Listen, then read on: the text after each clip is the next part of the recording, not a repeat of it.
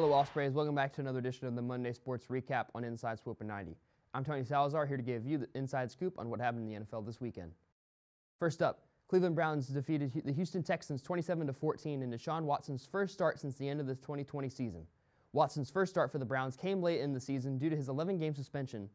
Along with playing a familiar team, Watson also had a few people familiar with him in attendance. 10 of Watson's accusers of sexual harassment attended the game with their lawyer, Tony Busby, in an effort to, quote, not go away silently. Despite the win, Watson had a below-average game, throwing for 131 yards and an interception.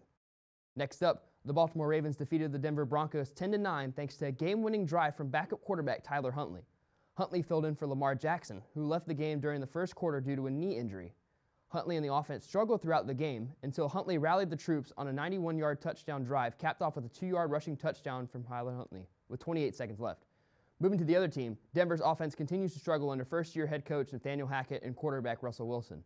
During 4 full quarters of football, the Denver Broncos was so pathetic on offense that they had 0 trips to the red zone. Lastly, Joe Burrow and the Cincinnati Bengals defeated Patrick Mahomes and the Kansas City Chiefs 27-24. Burrow is now tied with Tom Brady for the most wins over Mahomes with 3. The Bengals defense came up big in the fourth quarter, shutting out the Chiefs and forcing a Travis Kelce fumble. The Chiefs sit at 9-3, and the Bengals are now at 8-4 as both teams battle out for the number 1 seed in the AFC. Well, Ospreys, that's it for this edition of the Monday Sports Recap on Inside Swoop 90. I'm Tony Salazar, and we'll see you next time. Hello, Ospreys. Welcome to another edition of the Monday Sports Recap on Inside Swoop 90. I'm Tony Salazar, here to give you the inside scoop on what happened in the NFL this weekend.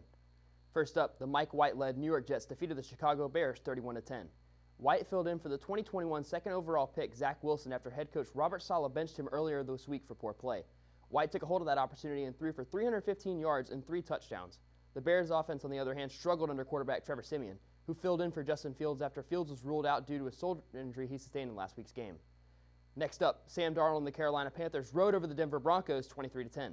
Sunday's game was Darnold's first start since he lost the job to Baker Mayfield during training camp. Darnold had 164 yards passing, 2 total touchdowns, and 0 turnovers to keep the 4-8 Panthers a game and a half behind of the NFC South lead. Going to the Broncos, the Denver's offense continues to struggle as they average a league-low 14.3 points per game.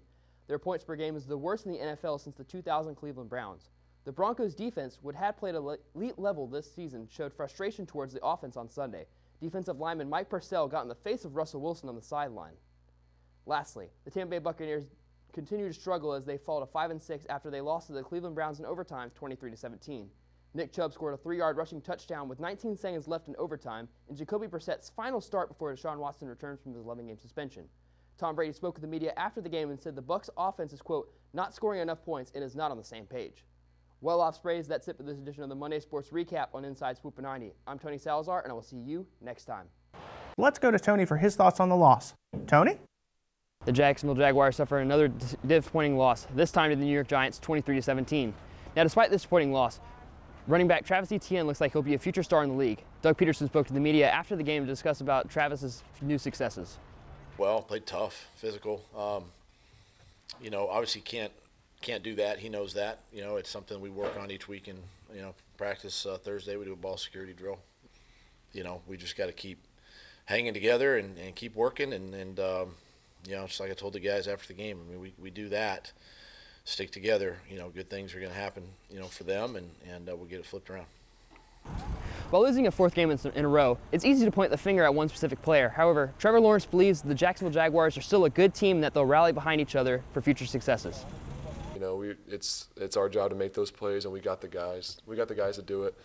And we haven't made them up until this point in a few of these games, and you just got to move on to the next one and go get the next one and just get some of this momentum back, because we really believe we're a great team, and when we put it all together, we are. So, the Jags hope to end their 4-game losing streak against the Denver Broncos next week in Mile High. Back to you in the studio.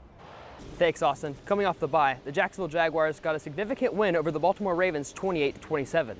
Going into the last seconds of the 4th quarter, Doug Peterson decided to go for 2 instead of kick the extra point to take the game into overtime.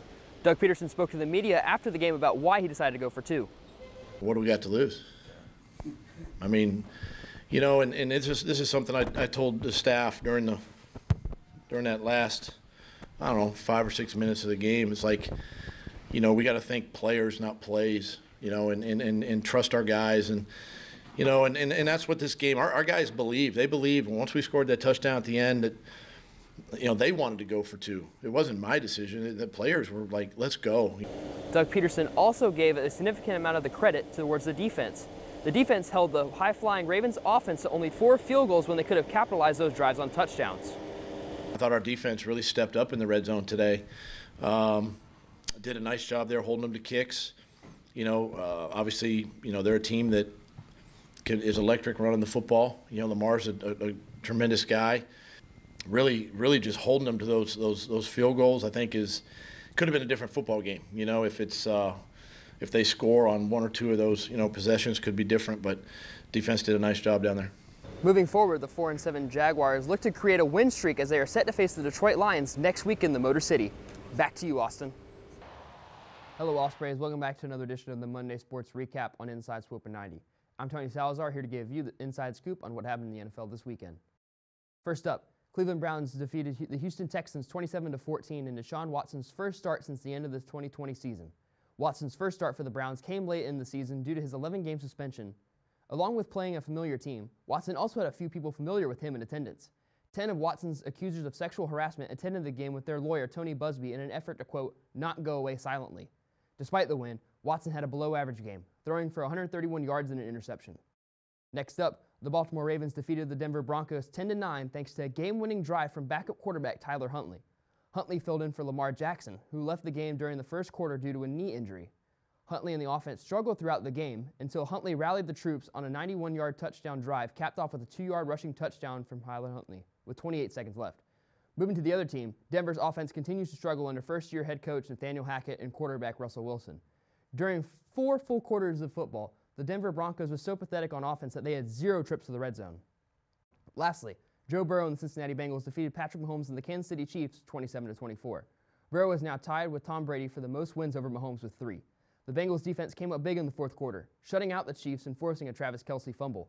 The Chiefs sit at 9-3 and the Bengals are now at 8-4 as both teams battle out for the number 1 seed in the AFC. Well, Ospreys, that's it for this edition of the Monday Sports Recap on Inside Swoop and 90. I'm Tony Salazar and we'll see you next time.